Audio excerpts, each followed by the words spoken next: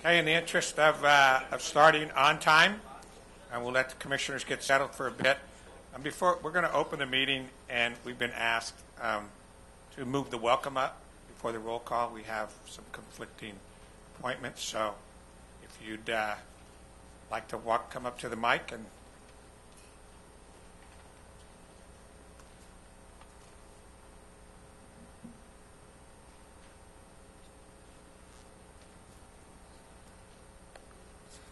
Thank you. Good afternoon, everybody. Good afternoon. Welcome, California Transportation Commission.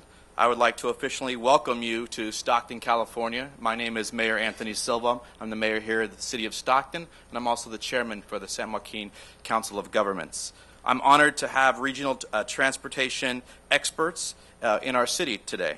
I'm also proud of the tough decisions that our local Council of Governments board has made, and more so, is the fact that I have a wonderful COG staff led by Executive Director Andy Chesley. He's a proven leader, he's compassionate about the less fortunate, and he has a vision for our future, and he also possesses a keen eye for talent. As you know, California has our share of challenges, especially as we efficiently plan for transportation needs, services, and issues. But I believe that none of you are here by accident. Your career paths have brought you here to California for a reason. Although our state has many challenges, as you know, such as cutting multi-millions of dollars from a budget, we also have tremendous opportunity to serve the residents of this state. As you know, Stockton, California here, we've faced our economic challenges as well, and we were once a bankrupt city. And today we have climbed out of that hole, and we are once again an all-American city. So it's with great honor that I welcome you to our city. Consider it your home for the day or for the duration, as long as that you're here in Stockton. And we're really appreciative of the fact that you came here for this event. So once again, welcome to you, and welcome to all of you. Thank you. Thank you. Andy, do you have any other speakers? That it? I'll do the presentation on the agenda. Okay, very good. Okay, then we'll open the meeting. Will we take the roll, please? Dunn. Here. Commissioner Art. Here. Commissioner Gilmetti. Present. Commissioner Gardino. Commissioner Inman. Here. Commissioner Kehoe. Commissioner Medapro. Commissioner Tavolani. Chair Alvarado. Yes. Thank you. We have 3 resolutions of necessity. We're one short for the amount of commissioners that we need. Commissioner Gardino's on his way. So we'll move right in, Andy, to the rest of the Welcome to the Region.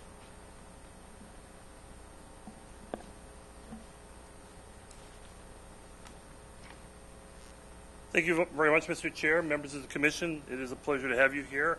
And thank you to the Mayor. I did not write his speech for him. I wanted to just quickly run through why we are very appreciative of the working relationship we've had with the Department of Transportation and the California Transportation Commission over the years. And if I know how to push this button correctly, maybe I'll be able to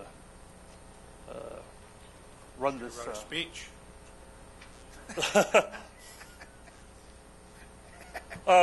San Joaquin County, many of you are aware of San Joaquin County. You drive through here and going up I-5 or 99. We're the fastest growing county in the state of California right now. We're a center for logistics for Northern California, particularly for the Bay Area and the East Bay. The Port of Stockton is a huge component of our transportation issues here in the area. We pay considerable attention to it. We also have 2 intermodal rail facilities that are major hubs here in Northern California, both of which are expanding. And lastly, the jobs housing imbalance with the Bay Area is a driving force in much of our planning work.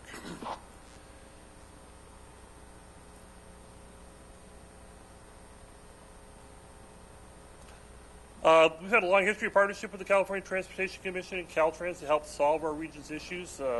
We have a sales tax that was passed in 1990 and renewed for 30 years in 2006.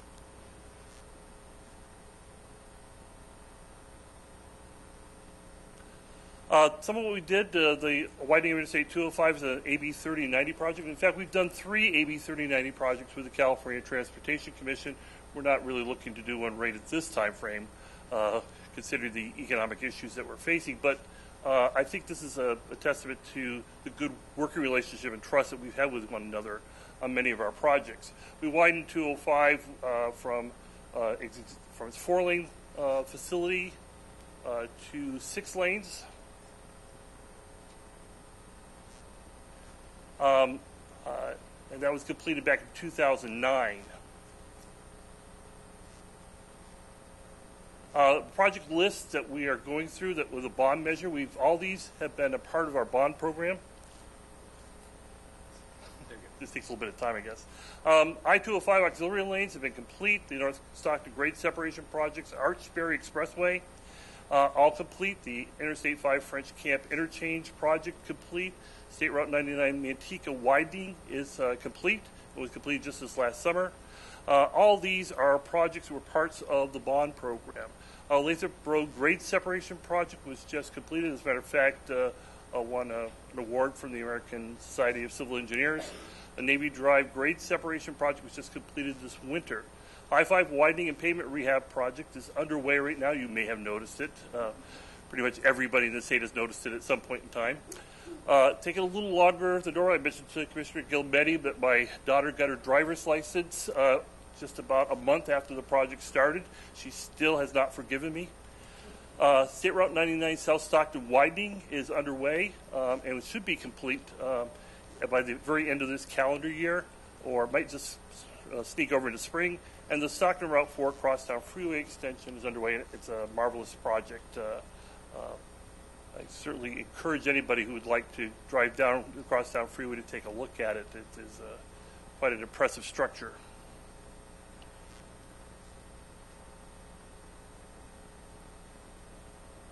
Archberry Expressway was completed. That's you've seen that down on I-5. That was a major TCIF project.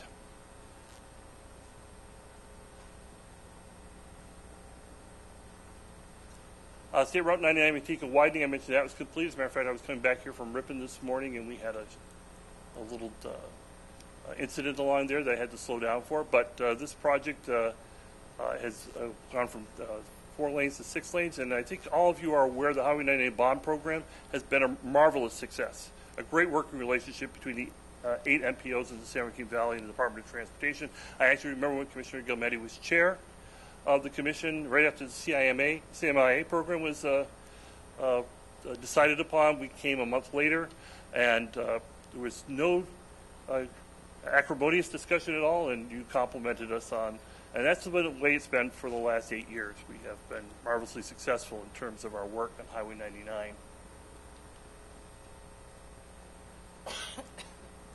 South Stockton 99 widening project is underway right now from 4 to 6 lanes. Overall, the entire amount of bond programming with the sales tax measure and local dollars that have been contributed, as well as some of Caltrans shop funding on this program, totals about $875 million here in San Joaquin County. About $500 million of that is money that you, the commission, voted directly to contribute to these projects.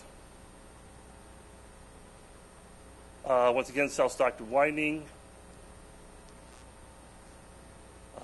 More work done on here. It's underway right now, and it's by the end of the year, it will reshape the southeast part of the city of Stockton. I-5 widening and pavement rehab. The portion from Hammer Lane south to Country Club is widening. It'll be the only HOV lanes in the state of California. South of that is a pavement rehab project. It's, I think, a great partnership with the Department of Transportation to figure out how to make those two projects work together. It's taken a little longer than we expected out there, but it's a marvelously successful project, and one which the Commission was instrumental in terms of making happen.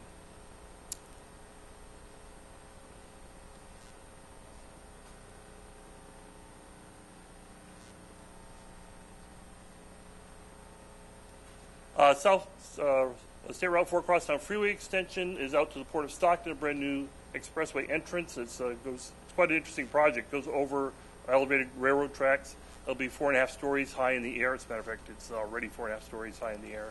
I joked that we should have put a vista point on the bridge Once again, this structure over the railroad tracks is it's going to win awards next year for the design and construction effort. Currently, we have completed these. This is a brand new entrance to the Port of Stockton, and in a month's time, you will have a project to vote to continue widening this Navy Drive. A project will be part of the TCIF SHOP program. So, once again, I would like to thank you for your continued investment in the region. It's been a great working relationship with the Commission and the Department of Transportation, and we look forward to continuing to do more projects with you as we continue on this $875 million investment program here in San Joaquin County. Thank you very much. Thank you. Yes. Andy, before you go too far, can I ask you just one question? Ask as many as you like. Fairly recently, you all in the region have completed a multi-county goods movement plan. Is that true? Can you give me a status on that? And who's the lead on your side? We actually have a multi-county goods movement study underway with the Metropolitan Transportation Commission and the Sacramento Area Council of Governments, and that is underway right now. MTC is taking the lead in that. It's only just recently begun. We do have another multi-county goods movement program among the 8 regional agencies in the San Joaquin Valley. As a matter of fact, they met here yesterday. Going over the San Joaquin COG is the lead on that effort, and it's concentrating on the goods movement balance between Highway 99 and I-5. Okay.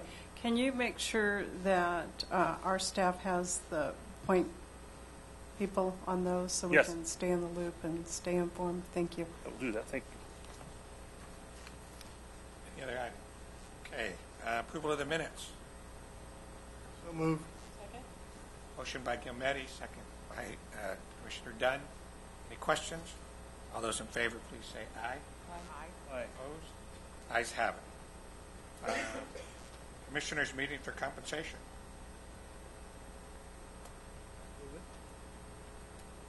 Motion by Tavaloni, second by Inman. Any other questions? All in favor, please say aye. Opposed?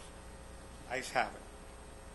Under item 8, before we move that a little bit forward, I want to congratulate Commissioner Dunn on her reappointment to the commission by Governor Brown with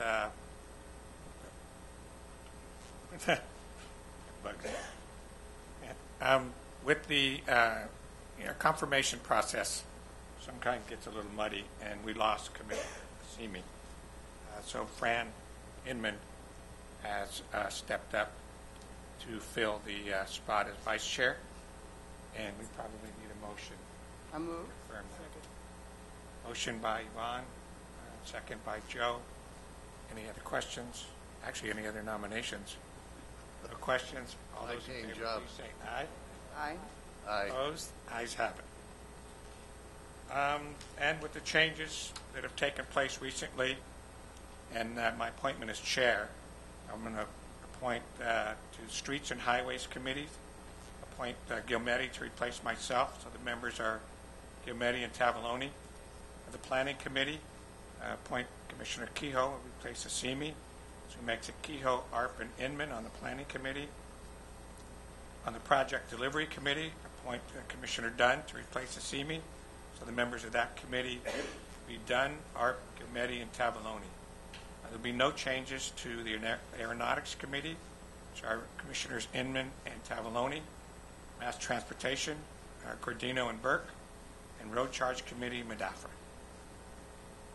Got it? Okay.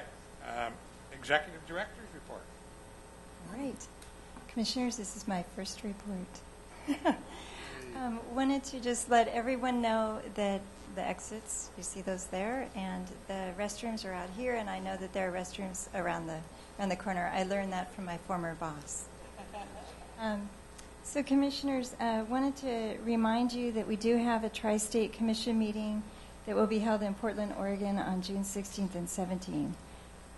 The agenda for this meeting will include road usage charging, advancements in vehicle technology, freight, a discussion on the I-5 corridor, preparing for seismic Pacific Coast Transportation Infrastructure seismic activity, and it will include presentations, some of which will be provided by Caltrans folks, Comia, GC, and Norma Ortega. Also wanted to remind you that we are holding a retreat on the morning of June 29th to discuss the annual report and other matters of interest to the Commission. Since the Commission met last, we have held a town hall meeting in Chico. The town hall was held the evening of April 13th and the day of April 14th. Commissioners Gilmetti, Art, Madaffer, Inman, and Tavaloni attended, and Garth Hopkins will provide you with a short update of the information that was obtained at that town hall. Commissioners, there was, like Susan said, a Northern California CTC town hall meeting on April 13th and 14th up in Chico. It was hosted by the Butte County Association of Governments, BCAG. Yvonne Garcia, I have to acknowledge his efforts. He did a fantastic job in getting things organized. We had, the agenda was a really good agenda in terms of the topics that was developed by BCAG. Several of them include the work that is going on up in Butte County relating to the ATP program and some of the projects that they have in the works up there. And then also we received an update on the Northern California, the super region, some of the collective of the RTPAs, the Regional Transportation Planning Agencies, have gotten together and meet periodically on issues of mutual interest. We also took a tour of the BCAG facility, the new transit maintenance and operations facility.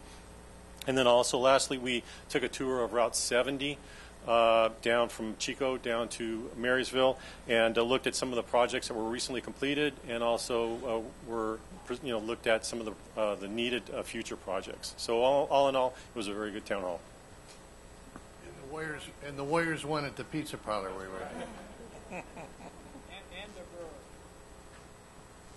All right, and Commissioners, I wanted to give you an update on staffing. We have appointed or hired David Van Dyken to serve as a supervising transportation planner. David, would you stand up? David joined us on May 2nd. He comes from the California High-Speed Rail Authority.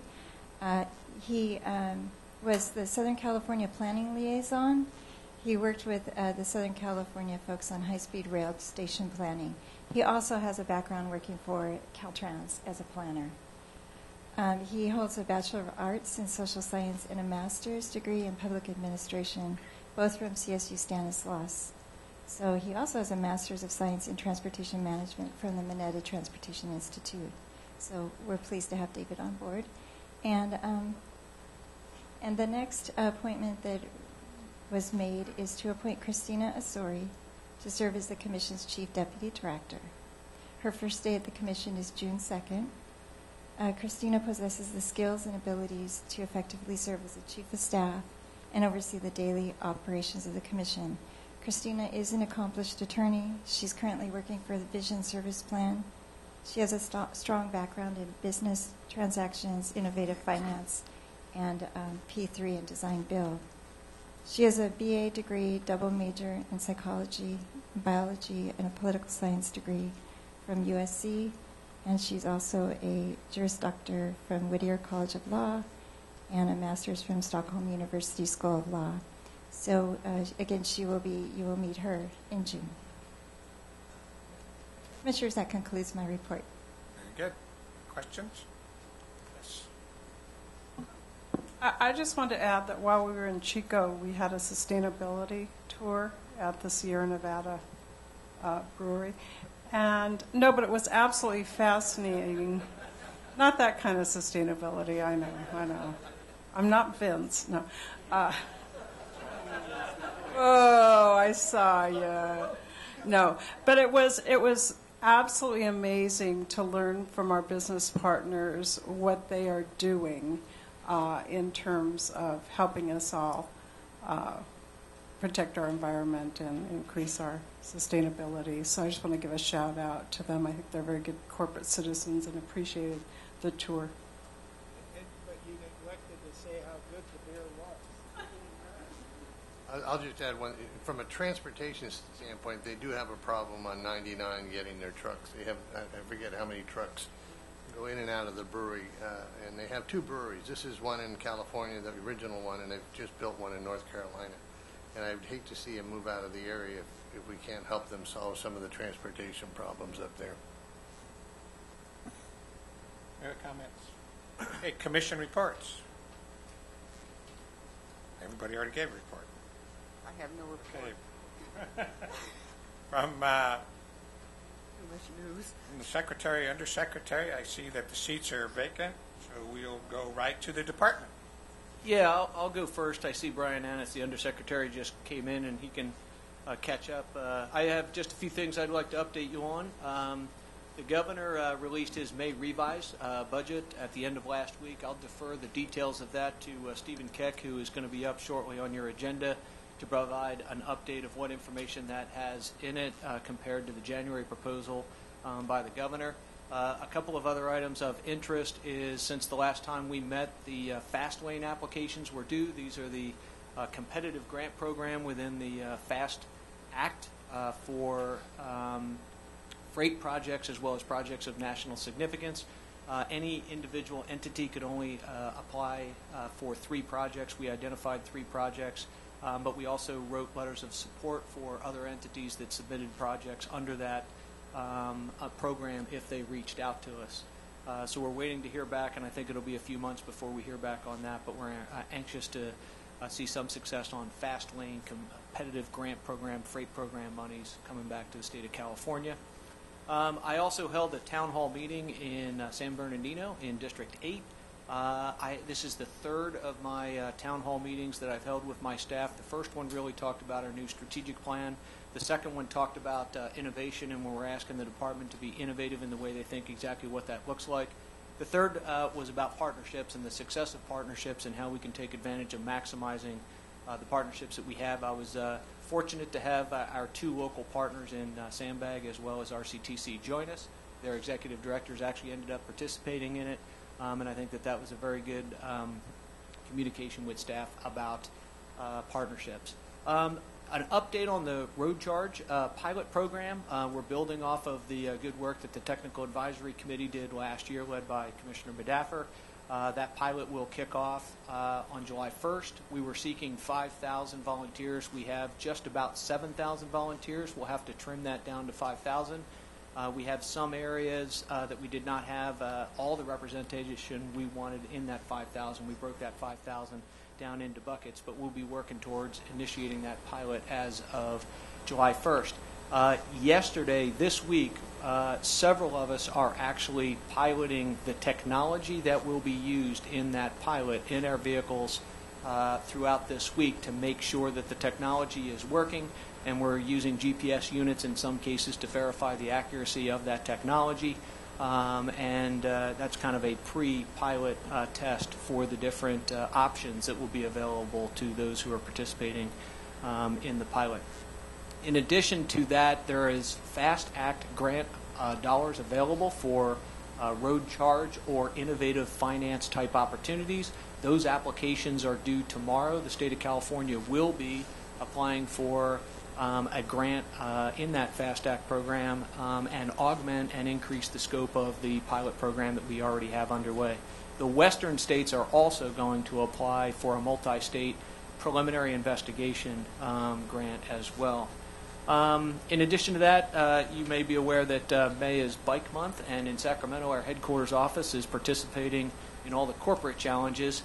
But on Monday, I held my annual Director's Bike Ride, and I was joined by bicycle advocates as well as the City of Sacramento representatives as well as City of West Sacramento representatives and a good portion of my executive team so that we could see what infrastructure was built, at least in that metropolitan area, and where it has been successfully deployed. And that was a very good exercise as well. I wanted to mention that also last month, or earlier this month, I should say, we had our 26th annual Workers' Memorial. And we have unfortunately lost 184 employees in the line of duty since the early 1920s. We have an array of cones at that event that represents each of those individuals. We had to add one cone this year for structures construction employee who worked down in the San Diego area, Mr. Oscar Vargas, and his family was able to be there and join us as we honored him, as well as all of those employees who have made the ultimate sacrifice and lost their lives in the line of duty. I will comment just on a couple of agenda items. You have one, and I compliment the CTC in having a repetitive agenda item on new, innovative ideas. And I think at this meeting you will hear from Peloton. We have done a pilot program with Peloton to test their platooning trucks. So you will see a lot more detail on that, but we are also engaged in that endeavor as well. The only other thing I'll mention is on Friday I will be down in Southern California in District 8 to celebrate the ribbon cutting of our DeVore Interchange and Cajon Pass projects. And DeVore is one of our larger, one of our first, and arguably one of our most successful design-build projects.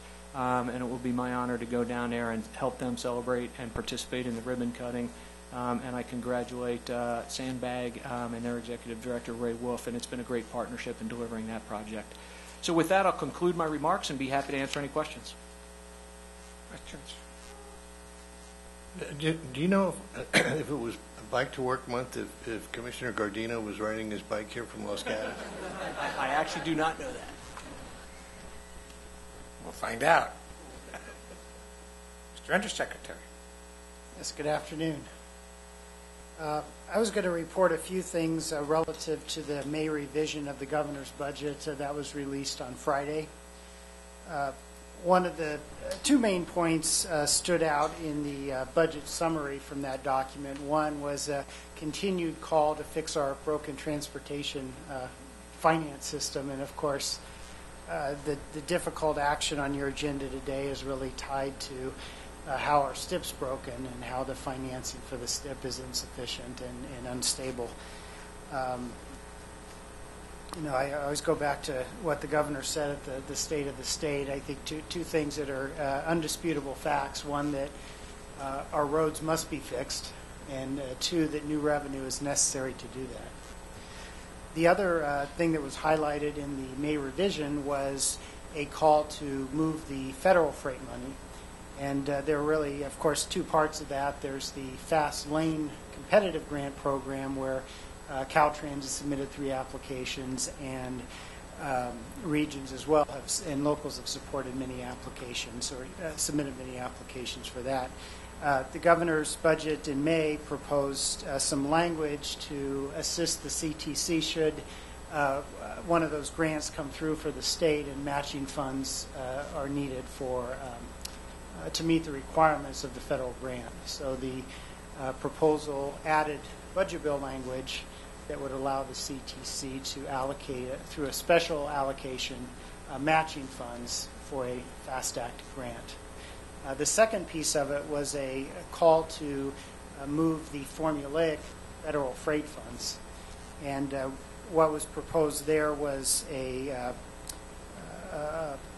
using the basic TCIF framework that exists from Prop 1B, but to direct it out through programming from 2 sources. One, a state programming piece, and second, a super region programming piece similar to the Prop 1B mechanism.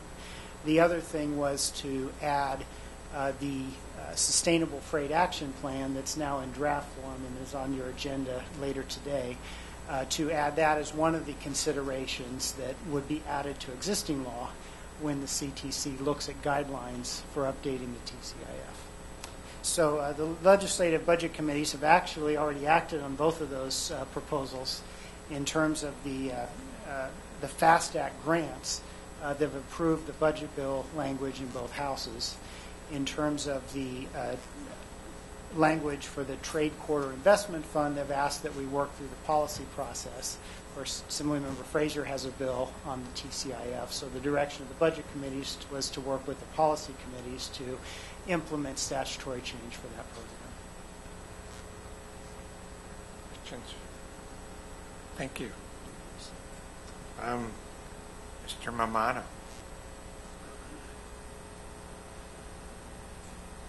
Hey, thanks for having me. We don't have a choice. Susan, you don't have a choice, by the way. I'm good with it. You know what? I can live with that. I sleep heavy at night based on that. Susan, it's great to have you here, and Will gone. Wait, was Will here? No, nothing.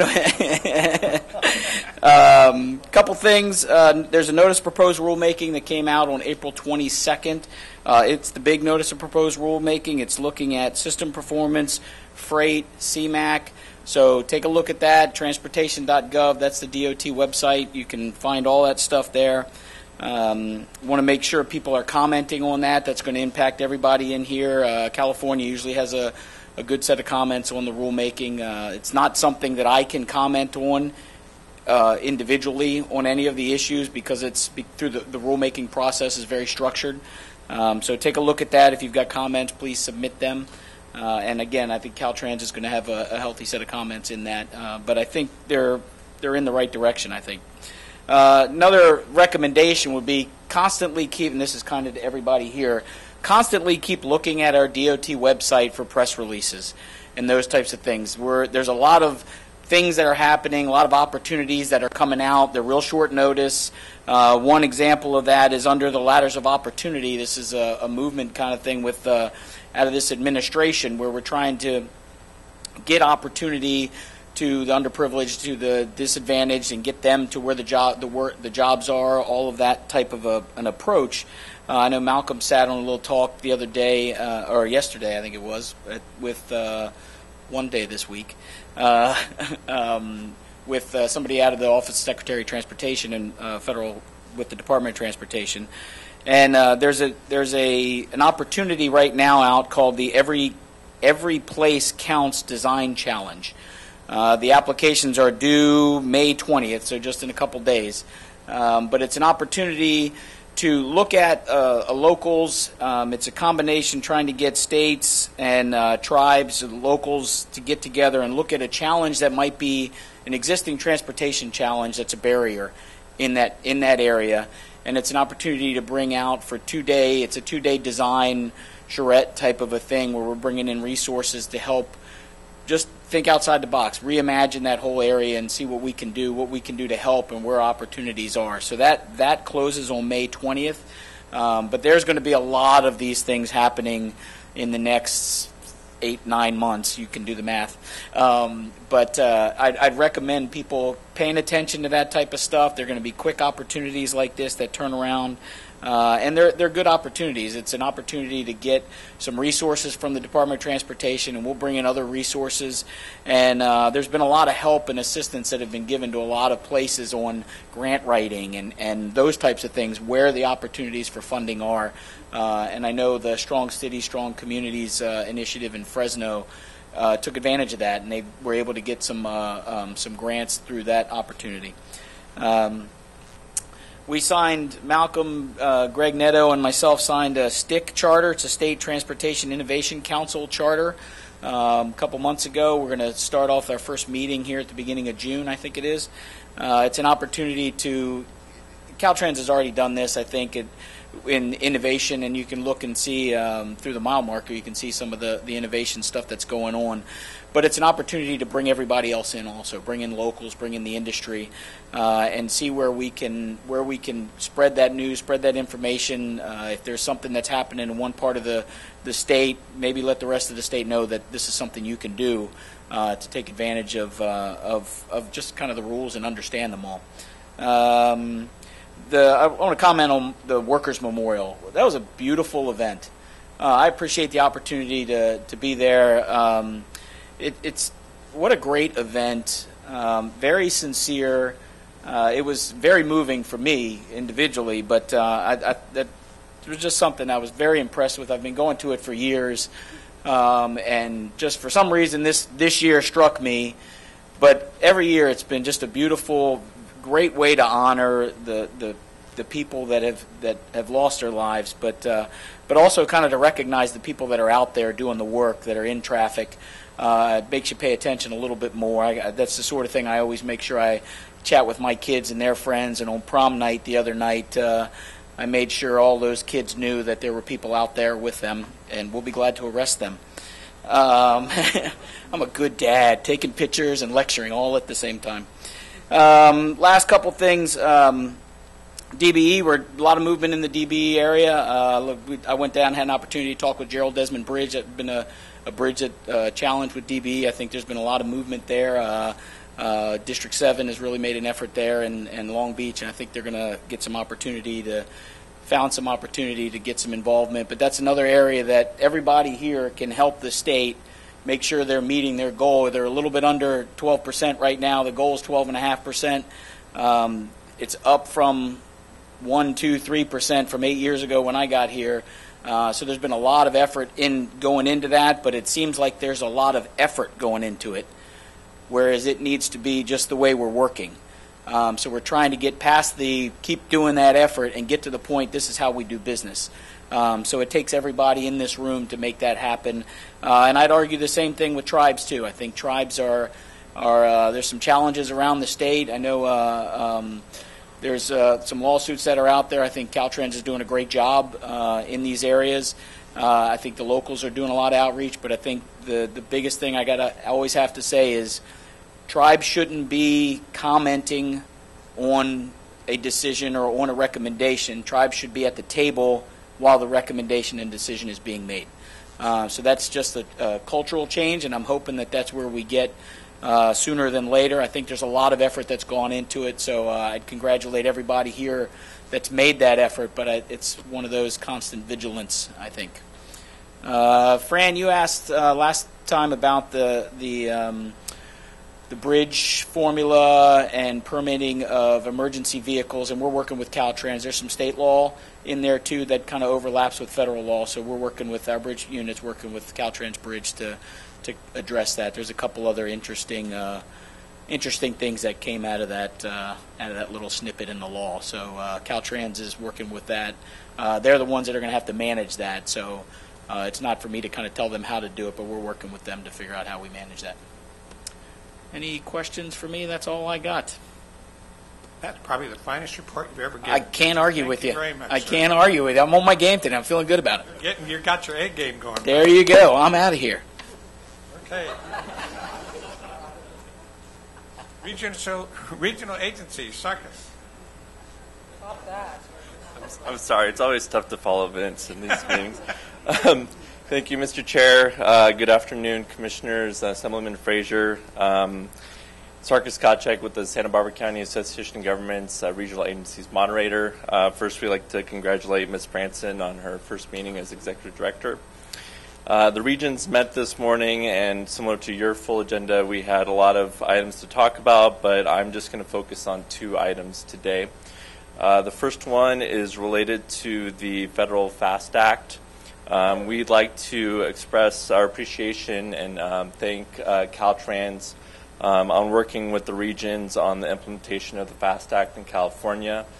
We've had a really good working group with Mr. Kome Jize, Ms. Norma Ortega, and Mr. Stephen Keck related to how the Federal Highway Administration funds are going to be distributed between the state and the regions. And so we express our appreciation, and we look forward to coordination on the implementation of the freight formula funds. The second item is related to the State Transportation Improvement Program, which is obviously probably the most significant item on your agenda related to the deletion of projects from the STIP. I'd like to start off by saying thank you to Commission staff as well as Caltrans staff on working with us on the very difficult and painful task of identifying projects that needed to be deleted and delayed. Obviously, a lot of difficult choices were made, but we appreciate the communication that happened on that process. And obviously, deleting $754 million in projects is really hard on the state, painful for all involved, but we are hoping that information that is shared with the legislature related to the action that your commission is going to take on the STIP will hopefully provide more information to expedite the process of fixing the price-based excise tax. With that said, related to the adoption of the STIP is the resolution for the 2016 STIP. We are thankful to Commission staff for working with the regions on identifying language on how to treat projects that are deleted from the STIP. One of which is back to that identification of projects. We realize that the CTC will provide the legislature with a list of deleted projects and delayed projects for their information. However, we do have one request, and that request is that there be some language inserted directly into the resolution related to publishing a list of projects that are deleted. This will give the regions a little bit more assurance with our governing boards with how projects will be treated once there is capacity available to program new projects. And so we have provided this insertion to CTC staff, and we hope that the Commission considers this as part of the resolution. And with that, I'll go ahead and conclude my report and take any questions at this time. Questions? Thank you very much. Thank you. Rural counties. Jerry. Good afternoon, Chair Alvarado and members of the Commission.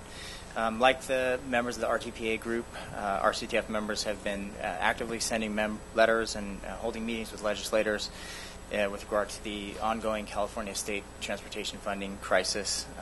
Today's very difficult meeting with the STIP speaks for itself, and your item includes a resolution that will allow removed projects to re-enter future STIPs without prejudice, and we definitely support that language, and we appreciate the work of the RTPA subgroup and coordination with CTC staff in developing language, and this language that will help things in the future and addressing this very difficult challenge of deleting STIP projects.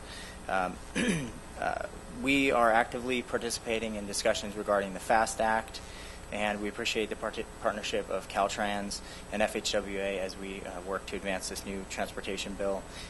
We appreciate the efforts, again, of the RTPA group in developing a 60-40 split that we're comfortable with and support, and we would like to retain existing formulas for distribution of funds. With regard to the RTP and CTP guidelines update, rural agencies will remain engaged in these discussions, and we want to achieve a balance between statewide guidance, performance measures, and local planning efforts and priorities. And representatives of the rural RTPAs will participate in work group meetings with Caltrans planning staff going forward, and we appreciate that. We're working to stay current on numerous transportation-related bills, assembly bills that have been recently introduced. We prepared comment letters for AB 2332 and AB 2094. And over the next year, we'll be developing more research to help better understand how rural areas can remain relevant and competitive given the current statewide policies and programs related to transportation. With that, I will conclude my comments. If you have any questions, happy to answer them. Questions? Thank you very much. Thanks. Self-help counties.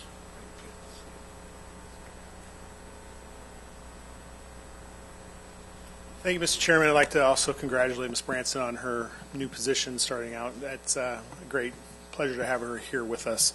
I'm going to stipulate everything that was said on the FAST Act. The self-help counties has a lot of overlap with the regions and others. We've been working in the groups. We're also looking at the administration's proposals and appreciative of their efforts to make that process for implementing that program as seamless as possible. We have some comments, I think, that we all are looking to make sure that get included in the final process as we work through it in the next few months that are upcoming. I'd like to take a little different twist on what the self-help counties has been focusing a lot of time with regards to the federal government. Other than the FAST Act, we've had some new rule interpretations with the FAA, which has been taking a lot of our time. They are reinterpreting a rule from about 27 years ago with regards to excise tax on aviation fuel. The state of California, I think, has also been pretty engaged in this, but from our perspective with our local expenditure measures, it's a real, not as much a financial hit for some, although for the larger airports in the counties, it's substantial. It's millions of dollars. So there's the financial side of it, but more importantly, we think, is the impact that it has to the sanctity of the taxpayers in directing those funds to our expenditure plans, which really are the key to our success. So we've met with FAA out in our Sacramento office. I know that they came and met with the administration. I would call it, this is my term, it was an airing of the grievances. They sat, we grieved, they left. It's consistent with the federal government approach sometimes. Sorry. So it was, I wouldn't call it productive, but we certainly made our points. I think that our points will be followed up with some letters. We're continuing to talk to Congress. Sorry, I couldn't resist, Vince. I just had tax time, so we're all feeling it. So we're going to be continuing to talk to members of Congress. Congress, sometimes has other things on their mind, so I don't know how much this is at the top of their list. But we certainly will be pursuing every opportunity to express the damage that this could do to really the only stable funding source over the last decades for capacity increasing programs here in the state of California, and we think a model for the rest of the nation. So all of our counties have been back to D.C., meeting with their members, talking to Chairman Schuster and others about the impact of this to our state.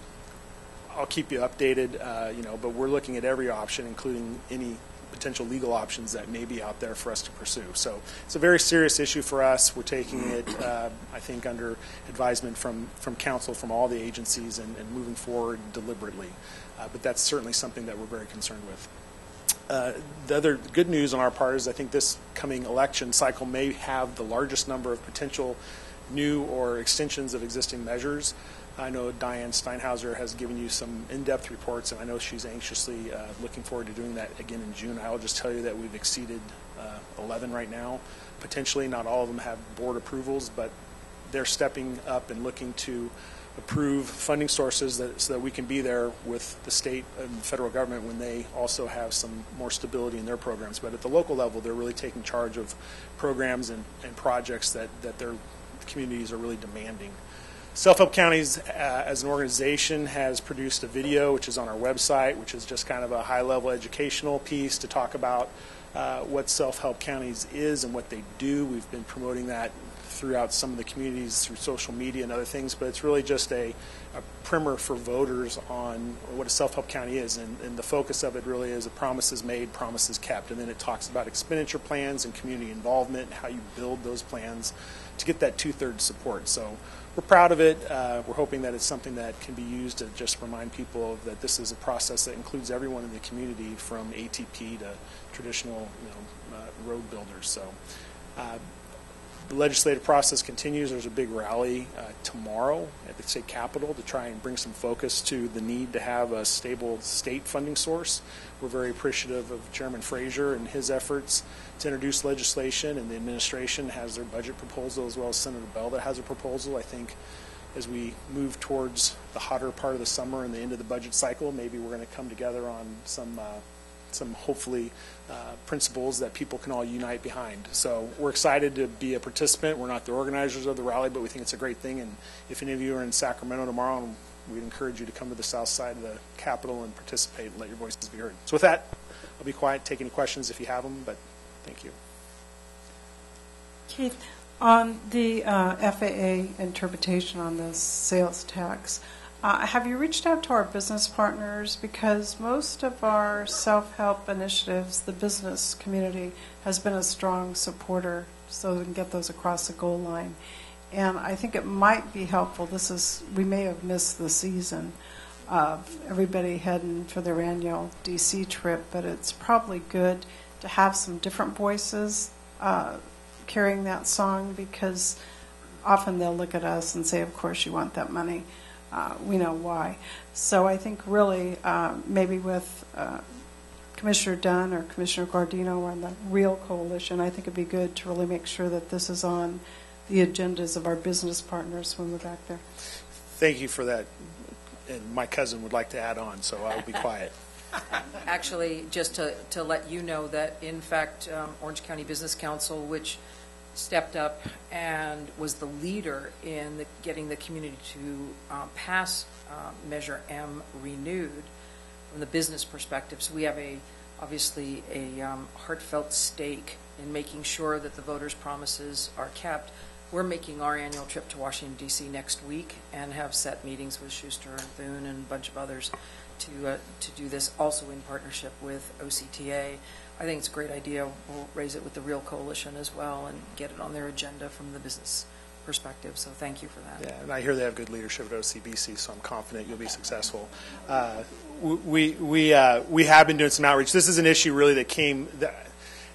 It was a hot and fast issue that came out of the rulemaking process. So we will be reaching out to our community supporters, and like I said, this is one that really goes to the heart of the trust of voters who have put the faith in my bosses to deliver those programs. So we appreciate all the help we can get, and I know that Daryl Johnson with OCTA and his staff have our letters and also some background information, which I'm sure he'll be sharing with you. So if you need any other tools or information from us, we're here to help. Thank you. Thank you. And before we go on to policy matters, I really want to thank staff. We had a breakfast meeting this morning with the chairs of both transportation committees and a lot of staff and committee members. It turned out very well. As usual, great job. Thank you very much for all the work you did this morning. Actually, Fraser, well, real quick, if I could just highlight just a few staff members. Wanted to thank Eric Thronson and Garth Hopkins and Doug Remedios for all the work that they put into that breakfast this morning. very good. We'll move on to item 17. Eric? All right, Commissioners. So, as you're aware, this is an important time for the legislature. The budget's coming forward pretty quick. The first houses are deciding what to do with bills and which ones to send on.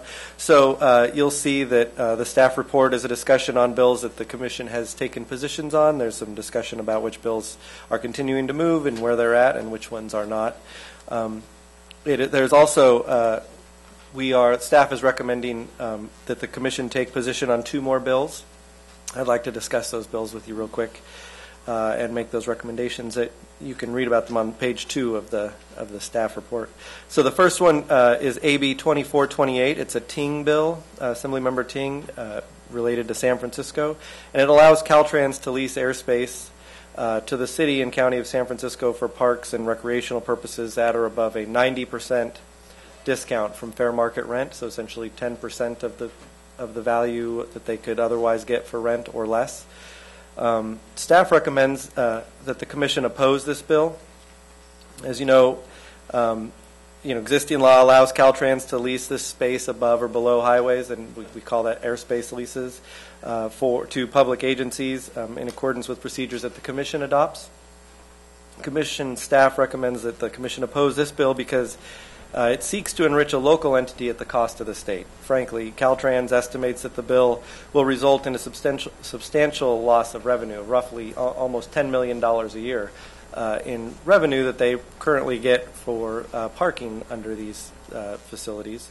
And Commission staff is also concerned about the precedent that the bill sets, given the fact that we have so little resources for our facilities as it is. Maybe we should not be beginning to give away our small amount of revenue generating pieces of land that we currently have. The second bill that we're proposing position on is AB 2796. It's a Bloom bill related to the Active Transportation Program. It requires a minimum percentage of available funds, ATP funds, to be awarded for planning and community engagement, as well as another set aside for non-infrastructure activities. And staff recommends that the Commission oppose unless amended this bill. Notwithstanding the policies of the bill, staff has met with the author's staff and advocates and suggested some amendments that would make it possible for the Commission to implement.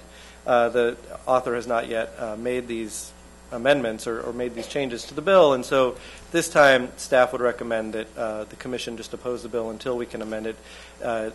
There are merits to the policies in the bill. However, without better definitions of terms like community engagement and what is an eligible non-infrastructure activity to fund, it just creates more problems than we already have in the ATP program. So staff recommends those 2 positions and recommends that the Commission adopt those positions on those bills. Does anyone have any questions on either of those bills? So moved.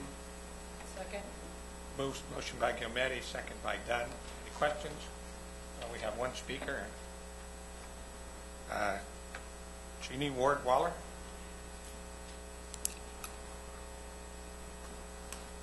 Good afternoon, Commissioners. Jeannie Ward-Waller with the California Bicycle Coalition. I want to speak about AB 2796, which is, we are the sponsors of that bill. So I just want to speak directly to Eric's questions. As he said, we did meet with your staff and we heard the concerns. We do have the amendments ready, and I think our misstep is just maybe that we haven't shared them back with your staff, but we did definitely. We want to address the concern about the question on community engagement. Our intent is that that is community engagement as part of a plan activity, so that percentage is intended for planning activities and the community engagement that goes along with planning. And then with regards to the non-infrastructure eligibility, I think that's something we're also going to clarify.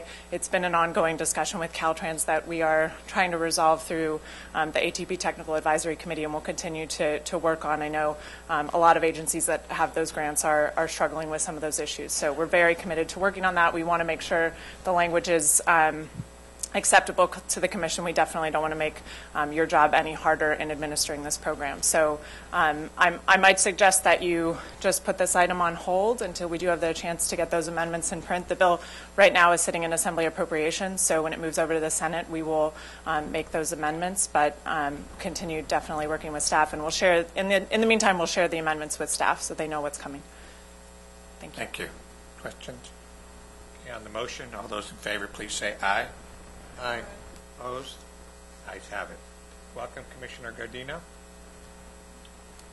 With Commissioner Gardino, we now have the commissioners needed, so we'll jump back up to item 2, 3, and 4 on the resolutions of necessity. Stephen? Yes, Commissioners. Item 2 is a resolution of necessity. I would ask that the Chair inquire if Knox, Van Dyke, and Johnson, or a representative, or a representative of Motel 6 are present in the room. Is there anybody in the room for item 2?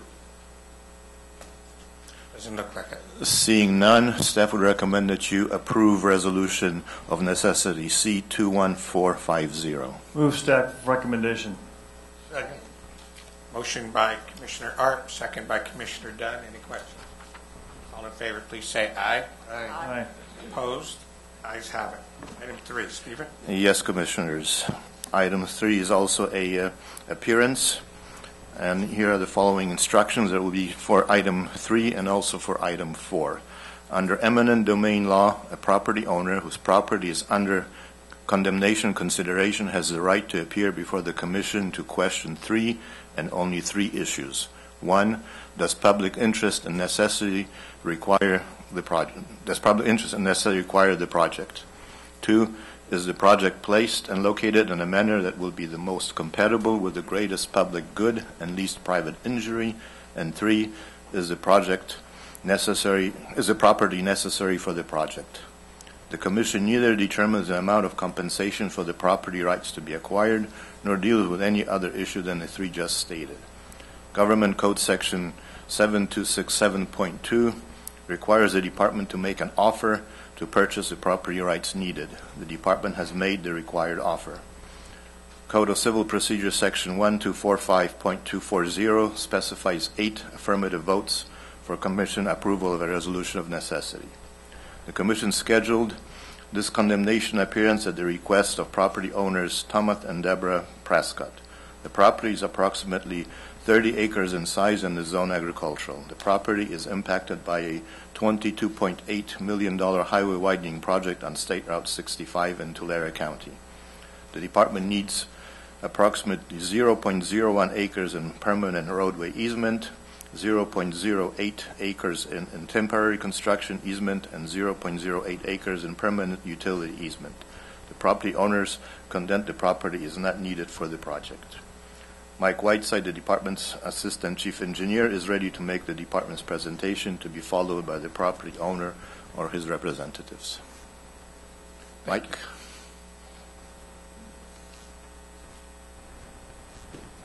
Thank you, Stephen, and good afternoon, Commissioners. I'm Mike Whiteside, the Assistant Chief Engineer.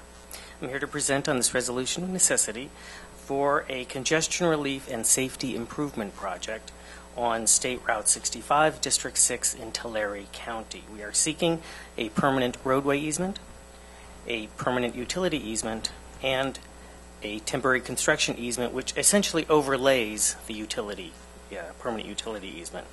We've been working with the property owners since 2013, and we've tried to resolve a number of issues. We've negotiated several times and redesigned our project several times, and even paid Southern California Edison to redesign several times to try and accommodate their wishes. Currently, we are at impasse on one non-compensation related issue, and we are asking for this resolution of necessity for the absolute minimum property rights required to meet the project purpose and need. This project, or this contract, is the first of 4 phases that starts near the city of Porterville and will work its way south towards the Kern County line. This is the last parcel required to move the project. Here, the blue area indicates the project limits. Green is the subject parcel. The project purpose and need are to increase vehicular capacity on State Route 65 and to improve safety and operations. The crossroads, our county crossroads that intersect, are also being improved to make them compatible with the highway improvements. Here's an aerial view of the intersection of State Route 65 and Avenue 128. You can see the Prescott property in the upper right-hand corner. Currently Route 65 has 1 lane in each direction and left turn pockets at the intersection. Avenue 128 currently has 1 lane in each direction, no turn pockets. The intersection is currently signalized. Here, the blue overlay shows the completed project. Here, we will have 2 lanes in each direction on Route 65, left turn lanes, and right turn lanes as well. On Avenue 128, we will maintain 1 lane in each direction, but we are adding left turn pockets. We also will be improving the signalization. Here you see a larger view of the parcel in the project area. Again, the parcel is about 30.01 acres. It is partially planted in orchards. The blue, of course, is the project limits. Now I'm going to show you the property rights we seek. They're going to be very small in the lower left corner of the Prescott parcel. That's 0.09 acres of easements that we are seeking. Notice that our project will impact only about 40% of the frontage of that parcel on Avenue 128. In other words, we're not taking the full frontage across the parcel. So a bit of chronology here. The Prescotts bought the property in 2012. We first started making contact with them in, December of 2012. In our initial proposal, we were seeking to purchase 7.6 feet for the roadway and a 20-foot permanent Southern California Edison utility easement. In a series of meetings from 2013 to 2015, the owners requested that we minimize the property sought. So our current design, the one that is on the table today, is what we're seeking is 1.63 feet in a roadway easement, not fee, and a 10-foot permanent Southern California Edison utility easement, which is also the temporary construction easement. They asked that we add curb, gutter, and driveways, which we have done. This is the minimum property that is required so that we can meet the project purpose and need. I should mention that the Southern California Edison Company has had a utility easement on this property since the 1940s, and we are required to perpetuate that easement. So here you see, currently the department design is done, as is SEC. We have redesigned the project several times, so we are ready to go. We are county general plan compliant. We have our agreements and approvals in place with Southern California Edison and the county, and again, this is the minimum needed for the project purpose and need. So here you see a cross-section of Avenue 128 looking east. Gray is the existing pavement. Blue are the proposed improvements. And if we zoom in here, you'll see that 25 feet from the existing center line, we are seeking a 1.63 permanent roadway easement to the back of the curb and a 10-foot utility easement for Southern California Edison. So here's what that looks like from the air. The Prescott property is on the top of the page there. The red lines, which I'm afraid are rather faint, are the proposed new right-of-way. So the yellow, again, indicates the 1.63-foot permanent roadway easement. The yellow hatched indicates the 10-foot Southern California Edison utility easement, which is also a temporary construction easement.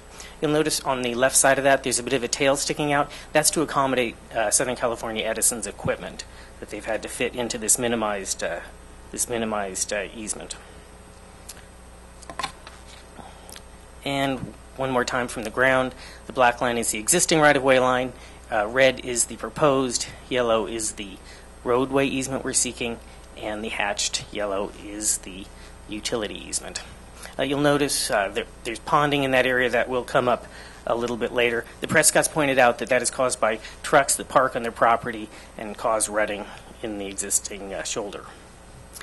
So, as of January of this year, you see that this is our proposal. This is the minimum needed to meet the project purpose and need.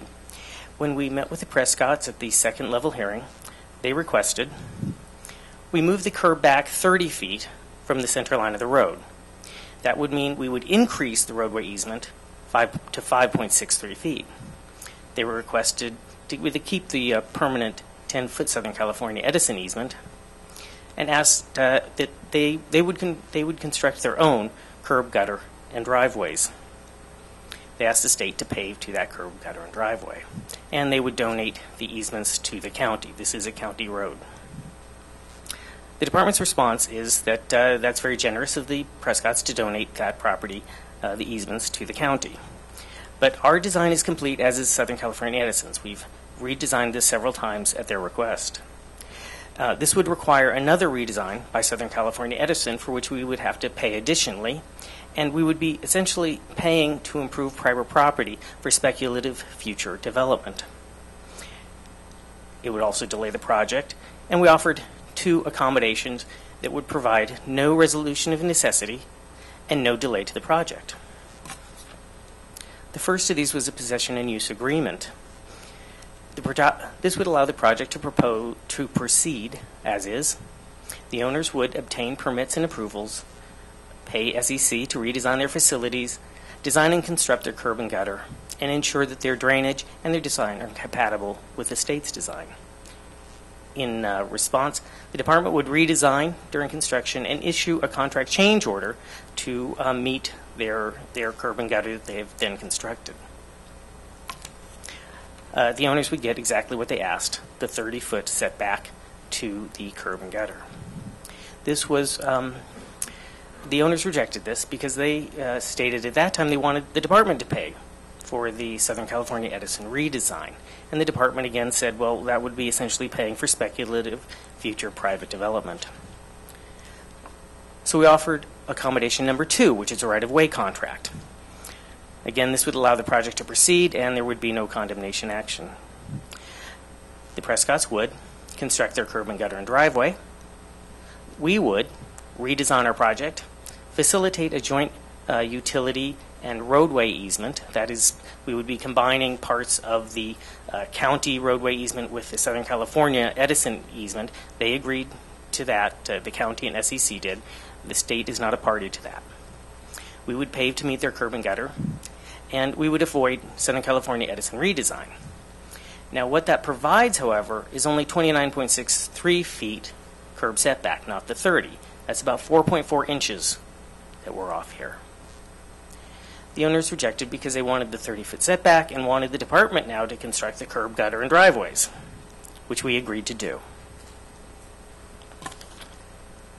This was rejected. They insisted on the 30-foot setback and insisted that the department now pay for the Southern California Edison redesign and the department to pay to relocate all poles across the parcel.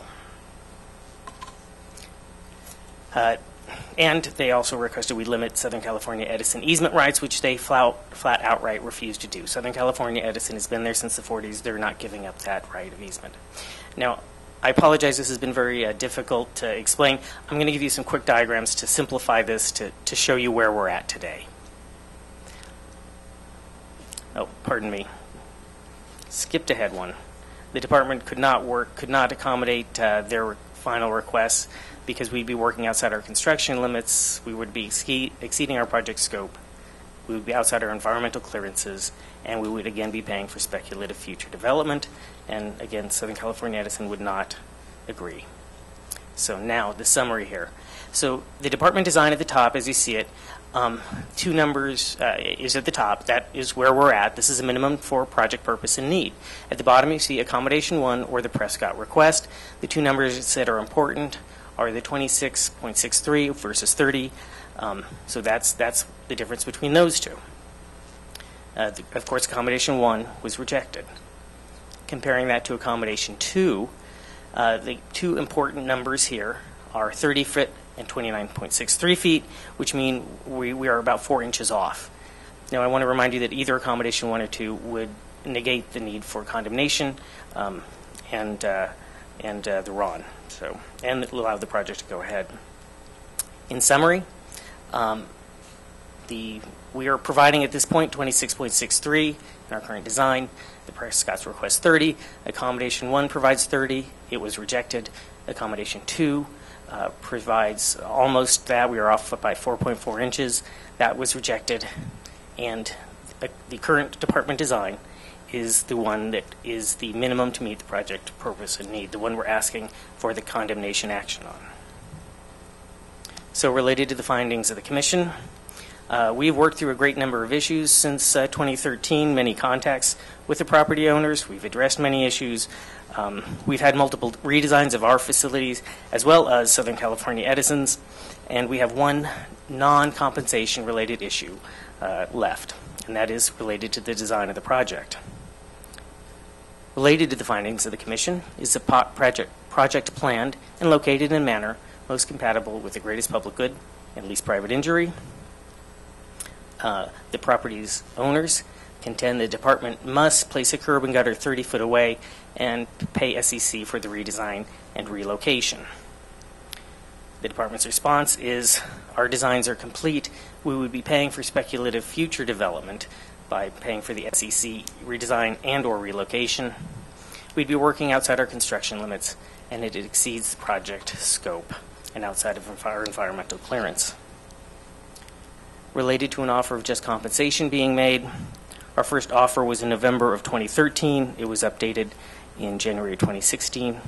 It was updated for the accommodations as late as April of this year, and our negotiations are still ongoing. So in summary, the public interest and necessity require the proposed project.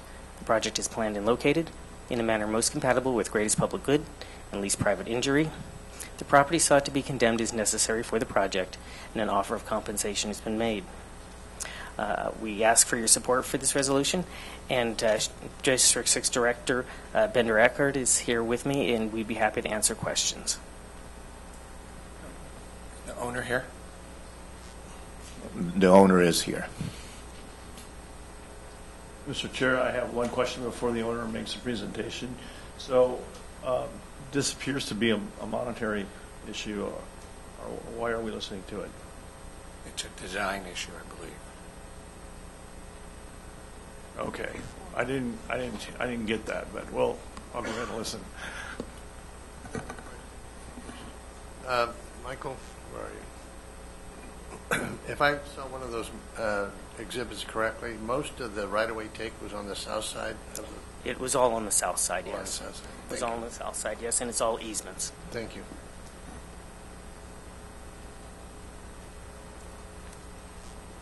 Good afternoon. My name is Renee Hendrick, and I'm a right-of-way appraiser, an MAI, an ARA, and appraisal certified by the International Right-of-Way Association. I am also the daughter of Tom Prescott, Debbie Prescott, my brother Joe Prescott, and Paul Prescott are also here. Unfortunately, I disagree with almost everything that Mr. Whiteside just presented. We are here today to request that Commission deny or postpone the resolution of necessity for the benefit of the state. We're of the opinion that the remaining issues can be resolved with some minor modifications and proposed plans and the willingness of Caltrans to work with us. It seems unfortunate that property owners such as my parents would be unable to come to a consensus after 3.5 years of discussions with Caltrans. Especially when you consider the fact that we have offered to give, or maybe better stated, donate more land than required and are willing to install at our own costs the site improvements just to ensure that the project is well designed. We are not asking for any compensation for our property. We just want it to be done right. And again, we are willing to pay for it. Let the record reflect that we are in no way opposed to the taking of our property for the project. We see good need for the road improvements to be made along Teapot Dome Avenue and its intersection with Highway 65. Also, please keep in mind that the project limits, as currently proposed, terminate in the middle of our property. And although it is such a tiny and small acquisition off of our property, the project's poor designs have huge impacts on our continued farming of the property. We are asking you to reconsider design as it affects our property. Once again, we are not opposed to the widening of Teapot Dome, but we are opposed to the poor planning and short-sightedness that has gone into the design along this stretch of the project. I grew up on a small farming, family-owned farm. We originally got our start in Orange County back when they grew oranges. My parents chose to give us important life lessons that came along with farming, and for that reason moved to Porterville, where they grow oranges, lemons, and persimmons today. With that said, I think it is very important to note that my parents are well versed in the challenges of farming in a developing area, especially when poor planning has taken place due to hasty design and lack of foresight. I would like to bring to your attention the very first page of your memorandum under tab 3 of your agenda today. Please note that the very last paragraph states, the owner's primary concern and objection expressed by the property owner the primary concern and objection expressed by the property owner is that the subject property is not necessary for the completion of the project. I am not sure if this is a typo or misunderstanding by whomever it was that wrote up the memorandum, but we are not here today to contest the necessity of the project. We are here to reiterate our concerns as expressly written to you on April 12, 2016. That is the last 2 pages of attachment D of your handout that you have in front of you. It states that the planned project is not the most compatible with the greatest public good and the least private injury. We are very cognizant that you do not have the time today or even want to hear all the details that have transpired over the last 3.5 years. But we want to point out a few key points and give you a little background information to bring this matter to a vote.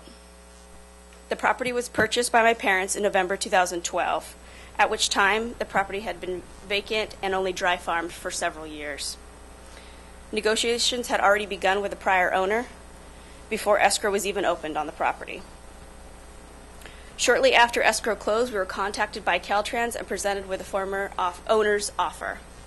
We immediately informed the agent that we would need to see project plans in order to evaluate the impacts on our property, as we were going to develop the property with permanent citrus tree plantings and install a fence and gates along the property's perimeter. A complete farm map was provided to Caltrans for review, and full disclosure of our plan for the property was made from the very beginning. We also feel it is important to note that if you turn to the first page of attachment B of your agenda, that is entitled Parcel Panel Report, and look at the last paragraph above the bullet points, it indicates, based on the owner's initial concerns, the department has tried to reduce or eliminate the area needed for the subject property. Contrary to everything that was presented here to you today, it is extremely important that you know that we have never asked for reduction in size of the road easement. We, unlike typical property owners, came at it at a different approach. Just because our initial answer was that we need more information to better understand the project should by no means suggest that the department reduce the road easement area. We requested that instead of tapering the acquisition of the road, that they take it in a straight linear strip across the frontage, which would square up the land and allow us to better efficiently plant the trees and utilize the remainder. It should be noted that shortly after providing Caltrans with a copy of our farm map and plans for the property, the fence was constructed by my dad and brother, 5.5 feet behind the original proposed acquisition area. We did this in order to save the state from paying for it or relocating it later. We felt that we were acting in good faith and that this was not required or expected for us to do so, but showed our willingness to work with the department to achieve the common goal of public safety along this well-traveled corridor.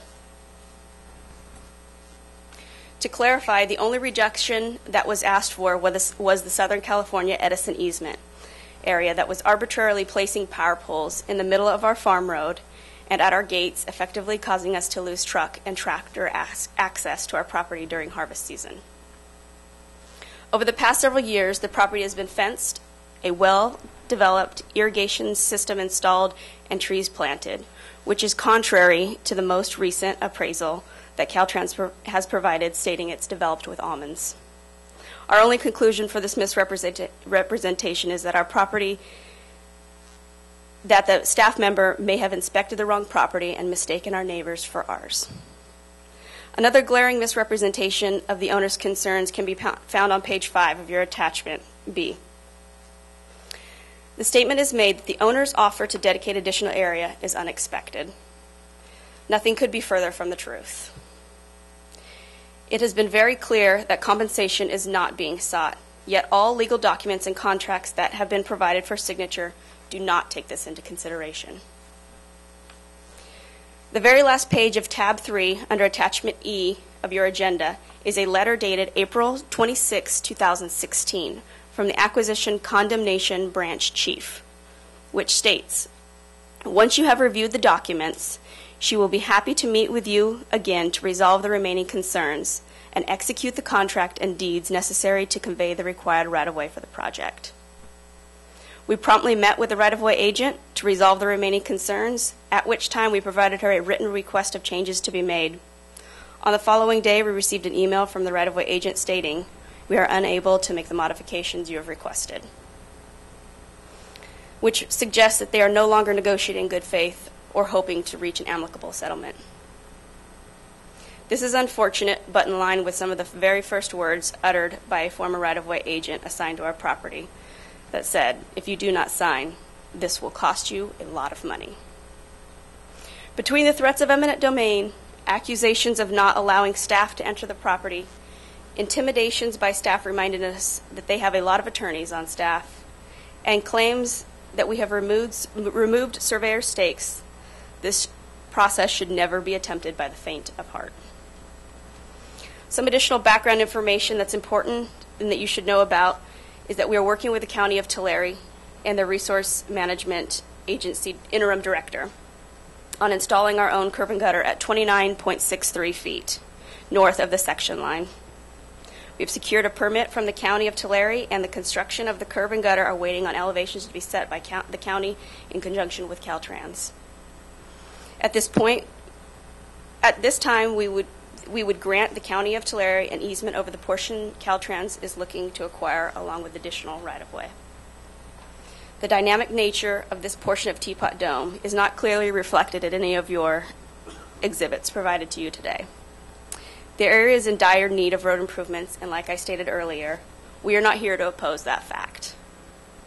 We are here to show that with just a little more forethought into the design and forward approach to engineering, a plan can be designed not only to raise its level of service in the area, but actually do something to make it safer and better.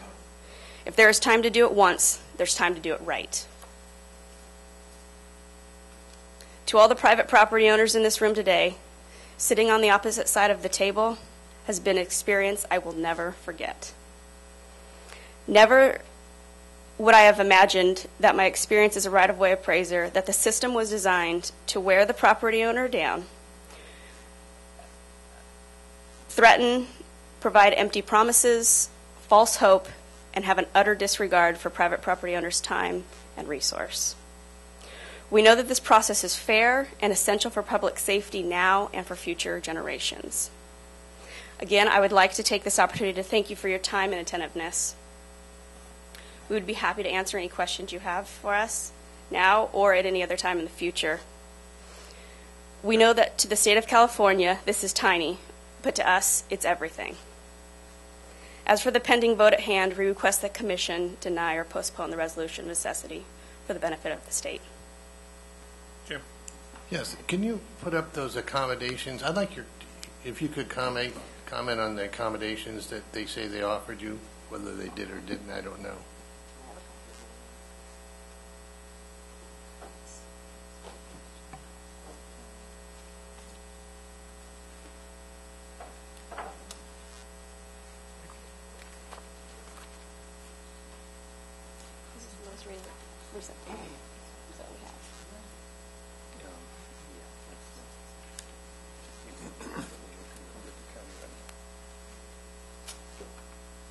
The packet that's getting handed out to you, this is the most recent exhibit that we've seen. I've never seen the original one that he had put up in front of you today.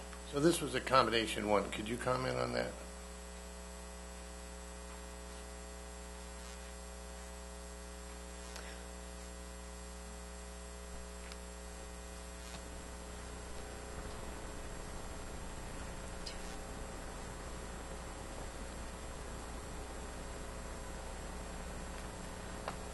I think it's page 30.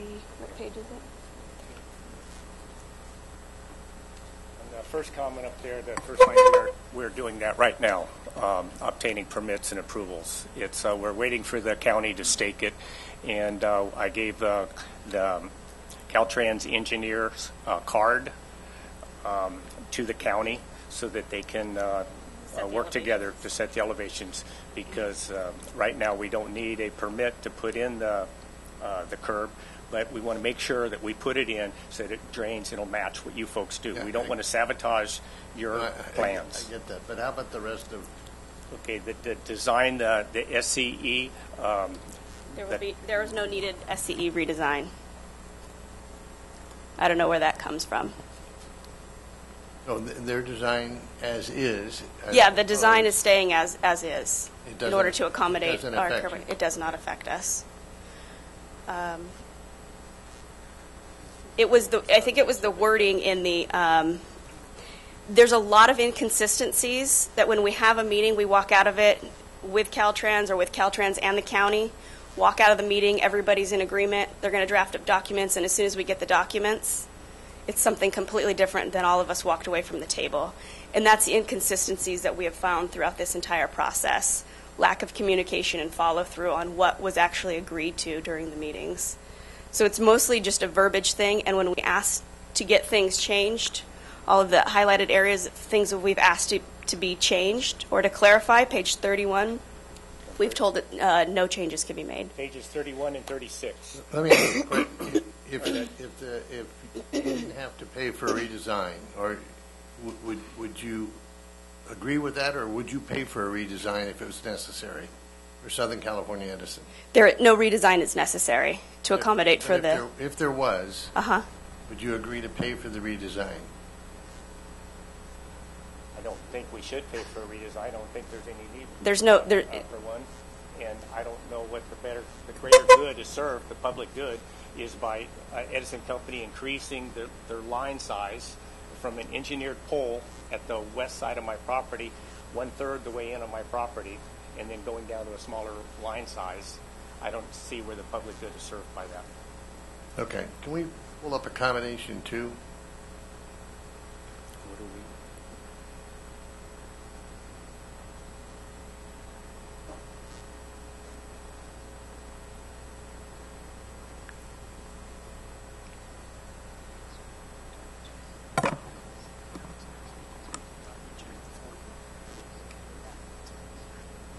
That's what the inconsistencies is. The provide 29 points. Yeah. Yeah. We did. It says none of the papers here that we have that they've asked us to sign shows Caltrans putting the curb at 30 foot. Or 29.63. Either way, Okay, but they now have this- one design, and that's at 18 inches. And in, this or one says 1.6 feet. avoids redesign, so there's no money involved in that. So does this give you what you want? It says that the owner rejected it because we wanted it 30 feet. I'm not asking you, they said that, but does this accommodation work for you?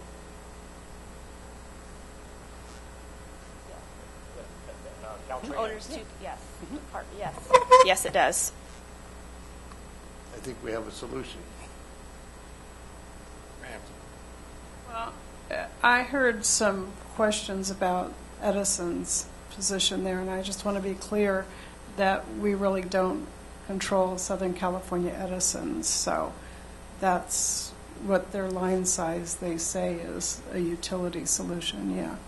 I know, but it was a very confusing discussion to most of us in terms of what we were understanding. Well, a lot of people. It's been a very confusing process. May I ask you a question?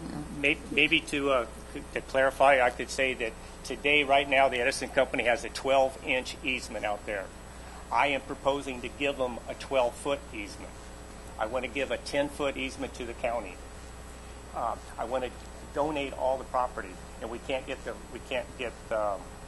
and I will also construct the curb and gutter. We can't even get the language right. I hear you. It sounds like we may have an agreement, but we'll let the department respond. Could I just ask one question? Are you accepting the 29.6? Is that the area of contention? The 29.6 you don't want. You want a 30, right? No. We'll take the 29.63. Yeah, but if that's where they're actually constructing, their plans do not show that that's where they're actually constructing it. Well, let me get that straight. Is the 30-foot absolutely necessary, or can you live with the 29.6? We can live with the 29, and we And agree to that. can the state engineer, can you live with it? Or do you have to have the 30? Or, Commissioner Burke, right now I hold in my hand the right-of-way contract that states exactly what is up there.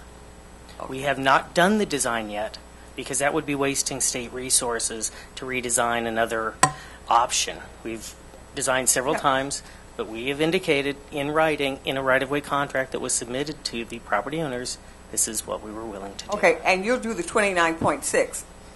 I mean 6.3. Correct. You'll accept that, and they'll accept that. If that's where the curb is located. The plans that the exhibit we have does not show the curb at 29.63 feet. Okay, The why issue don't with- we do this? Why don't we do this? I'm going to do a timeout. You guys go in that room over there and come back with a solution.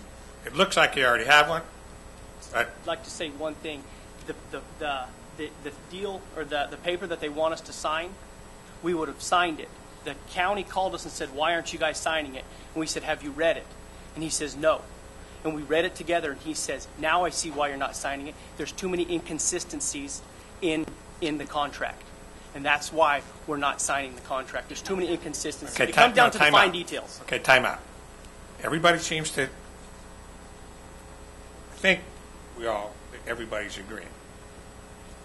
So walk out the door, come back with the deal, and we'll be done with this. Okay, good. I just have your resolution of necessity. There's a legal description of the land to be taken. When you agree on it, the legal description says the land taken will be 1.63 feet. There'll be no reason, if you guys come to an agreement, we won't have a resolution. I think we shouldn't even be here today. Okay, so head on out. I know we have another one. Michael, are you presenting the second one too? Do you have somebody that can meet with these folks out there, or is it going to be you? Okay. If you folks would just step right out into the entryway there, and we'll put that. Okay, this one's on a timeout. Now we're going to go to item number 3.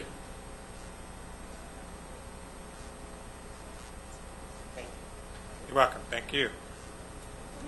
It's actually, Commissioners, it's item number 4. Oh, item number 4. Okay. And again, the legal mumbo jumbo is the same for this one as for the prior one. On this one, the Commission scheduled this condemnation appearance at the request of property owner Lancy Villalobos. The property is approximately 31,977 square feet in size and is zoned commercial. The property is impacted by a $12.4 million safety project to realign a curve and improve an intersection on State Route 76 in San Diego County. The department needs the entire parcel. The property owner contends the property is not needed for the project and is opposed to a roundabout. Again, Mike Whiteside, the Department Assistant Chief Engineer, is ready to make the department's presentation, to be followed by the property owner or her representative. Thank you again, Stephen. And I'm back. This resolution is for a safety improvement project, District 11, San Diego County. We are seeking to acquire the property in full, yet there is 2 outstanding issues. This project is located in rural northern San Diego County in the Puma Valley at the intersection of State Route 76 and Valley Center Road. It is proposed to replace the existing intersection with a roundabout and to realign portions of State Route 76. This is the last of 4 parcels needed for the project. Here you see a street view of the parcel. It is about 0.73 acres, zoned commercial, and is currently rented to a fruit stand. The owner states that she planned to develop the parcel into a juice bar, but no development plans were provided to Caltrans, and none have been filed with San Diego County. Here's an aerial view of the project area. In the north, indicated in orange here, Ms. Villalobos owns several parcels, including her own private residence. In November of 2010, the department contacted property owners in the project region to request permission to enter. That's necessary so that we can perform engineering and environmental studies for preliminary design.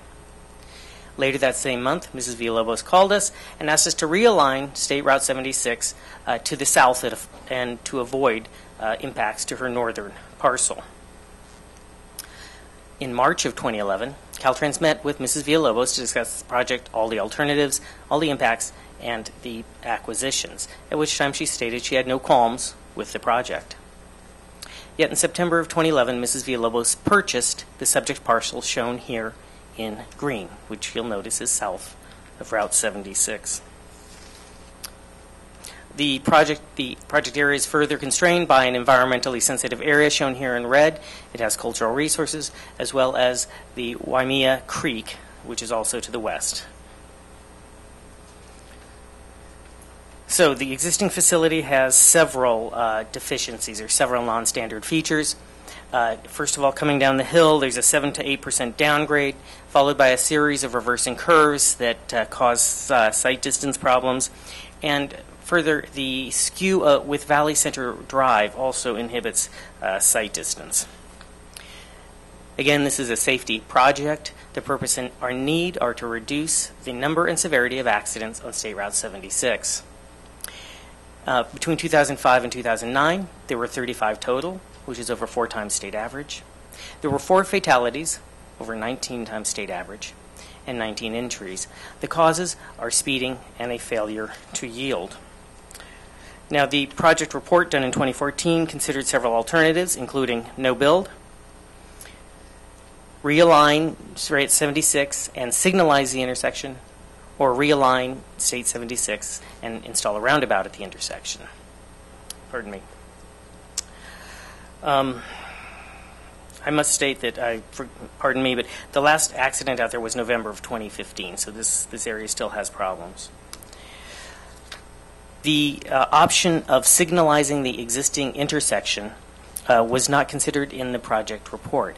That's because it doesn't straighten out the curves to the east, and the current intersection doesn't meet standards for signalizing the intersection. Therefore, it didn't meet the project purpose and need. We also considered moving the intersection to the south and to the east, but both of those required between 1 and 3 acres of additional property, and they didn't necessarily miss the subject parcel.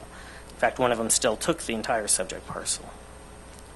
So the no-build option was discarded, and realigning the highway and doing a roundabout was the preferred alternative.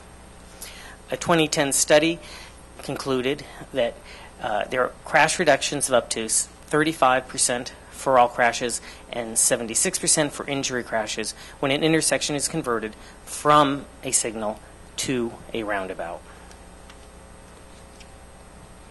So here you see the subject parcel, and first I'm going to show you what a signalized intersection would look like.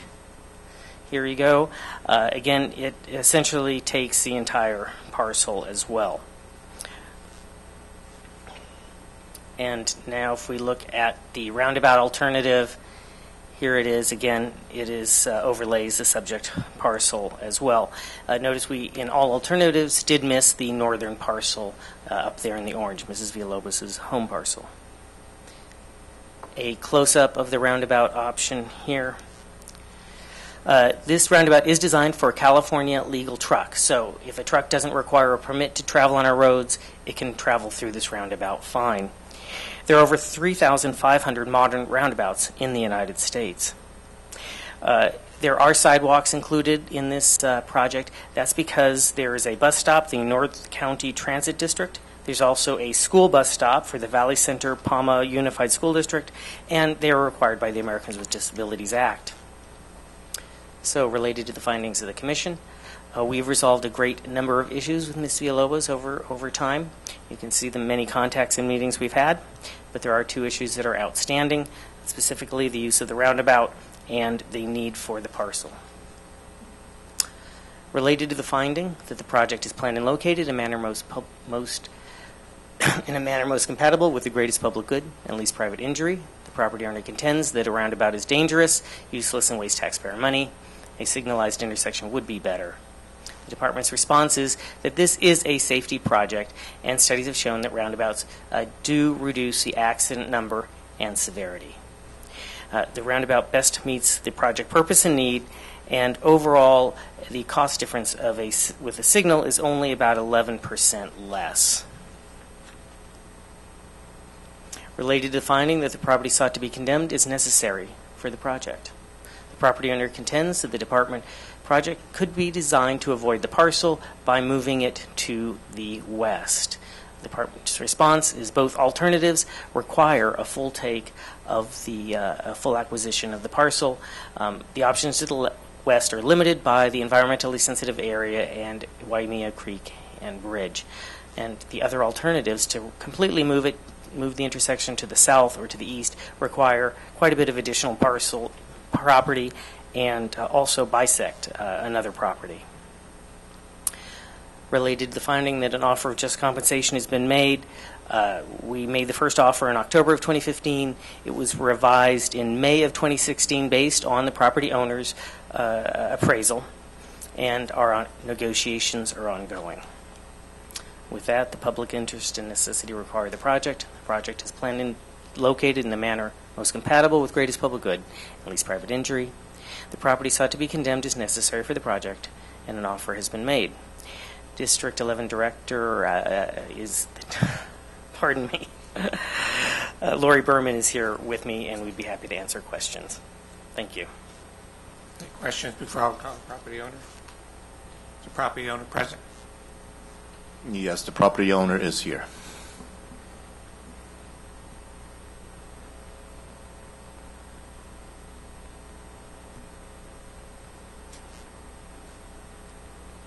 Good afternoon. I appreciate your hearing from me.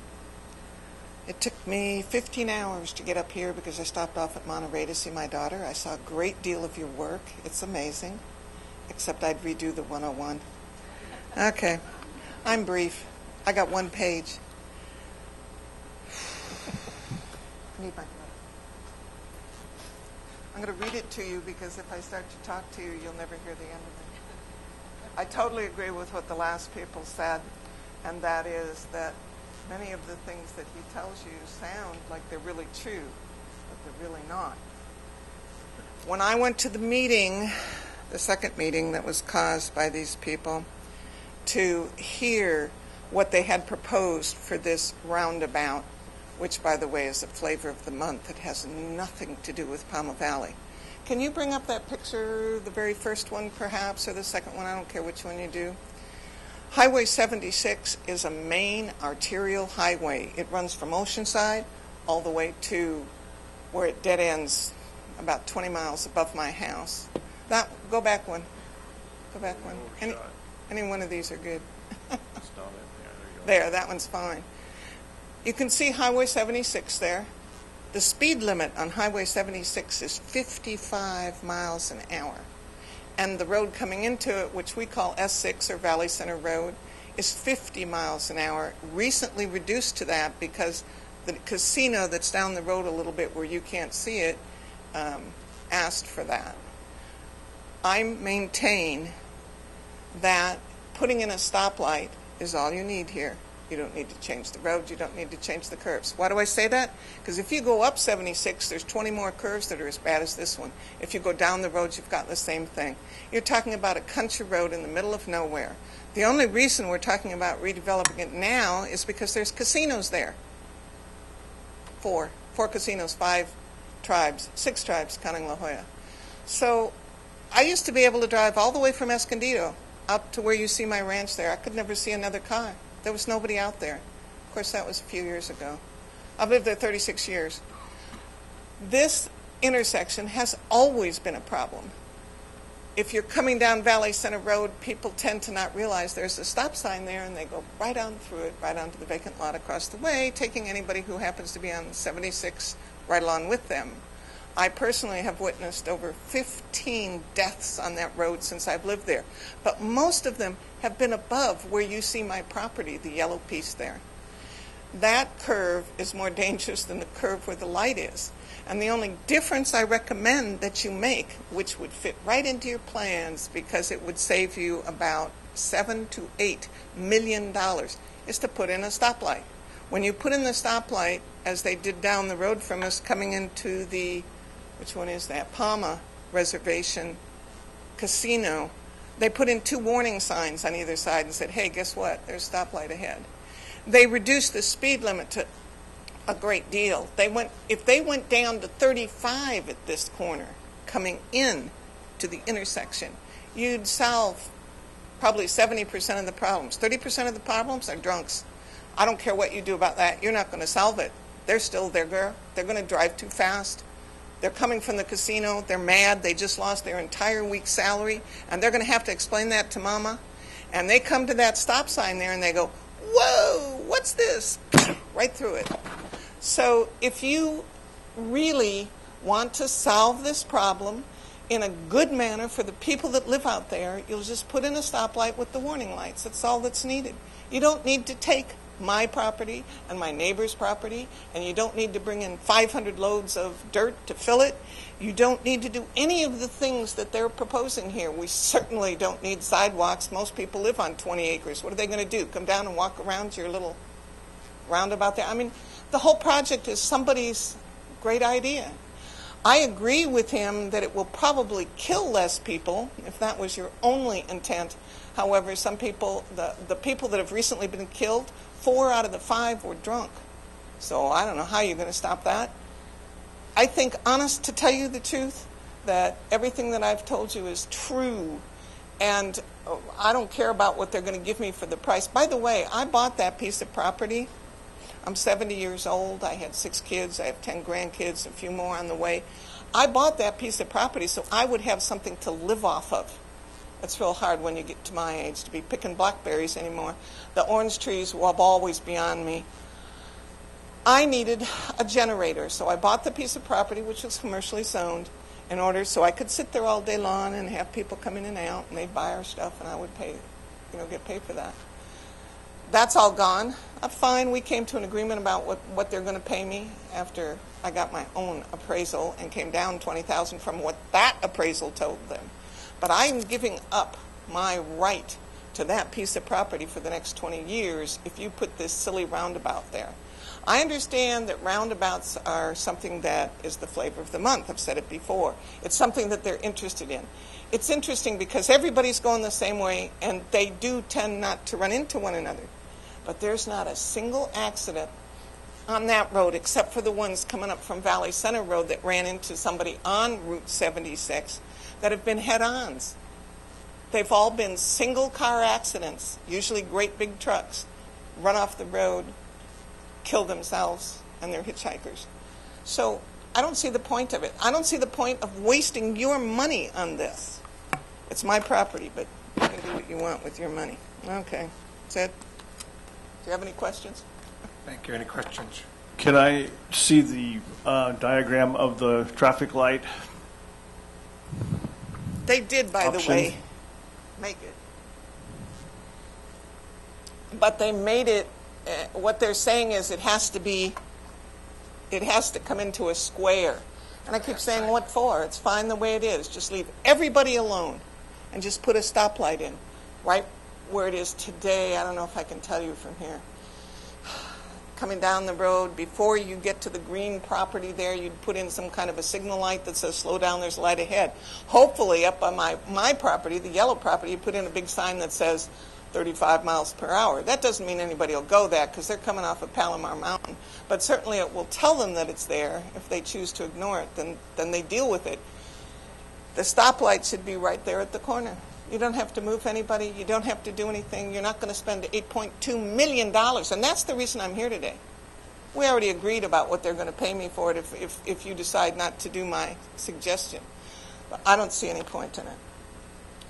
So I'm assuming that the Caltrans design for the stoplight option, which you've already said you have opted for the roundabout, but this would meet what, state standards, federal standards? What does it require? Does it no longer? I'm sorry, the new design would. The current design does not meet standards for signalizing the intersection. We cannot signalize the intersection as it is today.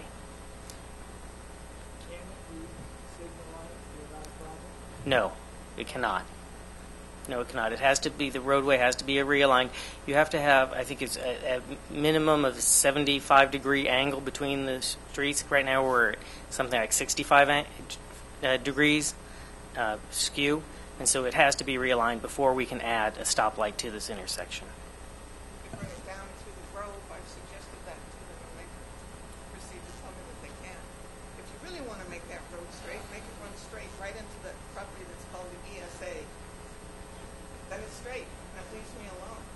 But I wouldn't propose that. Everybody in our valley, which there are all 876 people, already know where this stoplight is. The people that we're having the problems with are the people who are drunk and the people coming out of the casinos that are mad. They don't know where they are. They're in the middle of nowhere because this truly is the middle of nowhere. And, you know, I can see them coming down off the grade in those big water trucks, 80,000 pounds, and going right through your beloved little roundabout.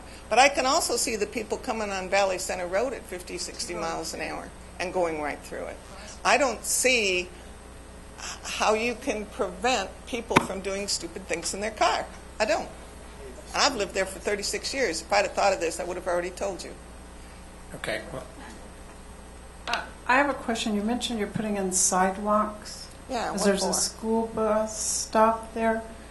What are the statistics on pedestrian safety with the roundabout? I would be concerned about little kids darting if there's a roundabout. Thank you for bringing that up. I talked to the state's expert on roundabouts up in traffic ops, and he told me there has been not one reported death in the United States on a modern roundabout. Pedestrian. There are 3,500 roundabouts installed throughout the United States. There is not one recorded pedestrian fatality at a single one of those roundabouts. But first of all, we don't know if there really are kids getting off the bus right here. There are no people. They do. Right there at the corner, the stage stop, which is the little store that's up above any of the actual intersection, the buses stop there to pick up children to go down to Palma School. They stop there every day. My kids went to school out there. Never heard of an accident there either. 36 years worth. No roundabout. Mr. Chair, one other statistic is they cited the reduction in accidents as somewhere in the neighborhood of 35%. I actually think it's higher than that. A reduction in injuries in excess of 70%. A modern-day roundabout also reduces fatalities by 90+%. And one of the reasons that it's so successful, as was pointed out by the property owner, is for impaired drivers. We have a problem here. Problem partially is linked to those impaired drivers. A roundabout has huge advantages for impaired drivers because an impaired driver is likely to run a stoplight or a stop sign periodically. A roundabout is a much better configuration to address that issue because you will essentially eliminate the opportunity for T-bone intersections. So that's another reason why this intersection will operate much safer with a roundabout as opposed to a signalized intersection. Mr. Chair, I don't think we need to debate roundabouts versus traffic lights anymore here. It's pretty clear to me from this that whether or not it's a roundabout or a traffic light, that green piece of property is going to be taken to do the project because Caltrans has certain standards that they have to build to. They're not going to build according to what the landowner would like to see. And maybe you do have a legitimate viewpoint from your viewpoint, but the fact is Caltrans isn't going to build a project that they don't meet standards with. So, to me, whether it's a roundabout or a traffic light, that piece of property is toast. So kind. I would just point out that I would agree with your statement about the roundabouts if the speed limits were different. Highway 76 is the major arterial highway through there. It's 55 miles an hour. The people that drive through there going to the casinos only come out there maybe, every other weekend, every month, whatever. They don't know what the speed limit is, and they're coming at 50 and 60 miles an hour. So unless you slow that traffic down, you're going to have the same problem whether you put in a light or whether you put in anything else. There's one quick question, Mrs. Villalobos. You bought the property right here. It's hard to know who's talking because you're behind your screen. Exactly. If I understood the presentation, Caltrans started talking to you about this in about 2005? 2010 they said, which I don't believe, but okay. Okay. And then you bought the property in 2011, that green piece of property. Yeah, that's why I don't believe it, because when I bought the piece of property, the realtor, who I've known for the 36 years I've lived on, he sits on the Uwima Water District with me. So I've known him for a long time, and he said to me, there's a possibility they might do this. He said, this is one of the people that came to the meeting to tell the people there what they thought about the roundabout idea. And he said, this is so crazy, they'll never do this. Yeah. The only Here you are. I asked that because perhaps it would be interesting to see, there was a substantial amount of letters, phone calls, emails, even more than our previous record of decision. That surprised me that this wouldn't, that's a lot of documentation. Well, in the Does it date beginning, back to 2005? No, not even close. We're going to need to wrap this up. Not Yes, even I understand. 210. 2010. Thank you. Maybe the residents to the valley, but not to this. Is this yours or mine? Thank you, ma'am. Thank you very much. I move staff recommendation. Motion by Art, second by Cavalloni. Further questions? All those in favor, please say aye. No, please do a roll call vote. We need a roll call vote. Douglas? Mr. Burke. Aye. Mr. Dunn. Aye. Mr. Hart. Aye. Mr. Gilmedi. Mr. Gardino. Mr. Inman. Mr. Kehoe. Mr. Medalco. Mr. Cavalloni. Carol Bravo. Aye.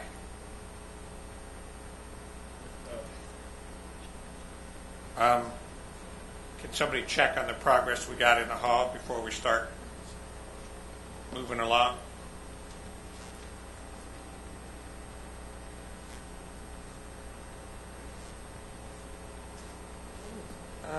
Yeah, we can do that. This one time only. And actually, Okay, we'll take 10 minutes. I understand the webcast has been down. Is it back up? Okay. The what?